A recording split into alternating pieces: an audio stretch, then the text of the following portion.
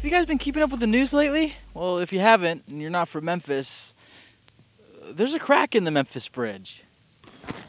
I feel like the story is really worth sharing, but it's kind of a mess as well. Nothing really going great behind me, other than the hard work of fixing it. I don't envy them.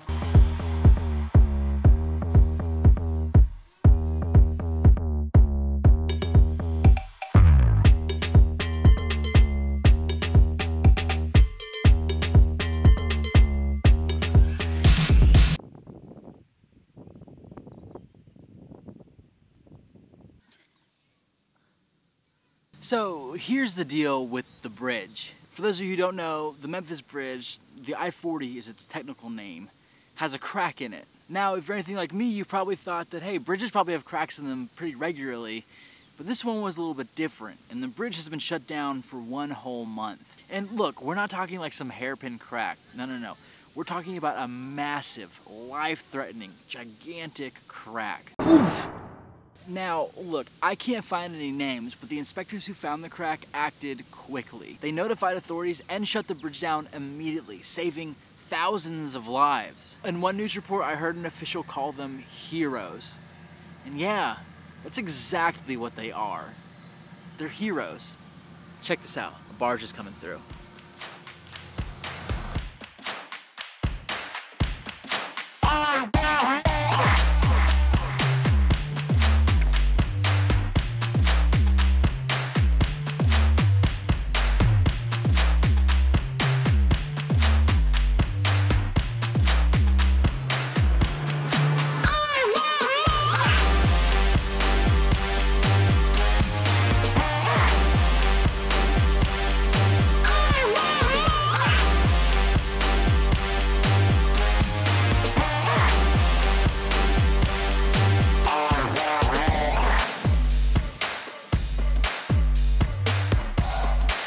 What kind of decisions do you need to make as a person to be considered a hero?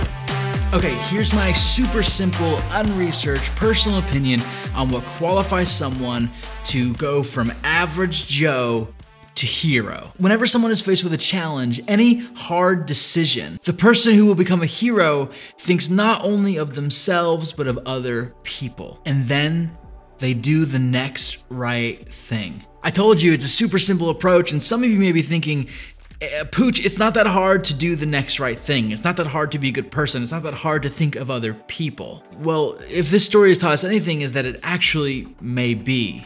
Because those heroes, those inspectors who found the first crack, weren't the first ones to experience it. And actually, news has brought to light that the crack has been there for a while, and other inspectors failed to report it. They were fired. They didn't do the next right thing. I told you it was a mess.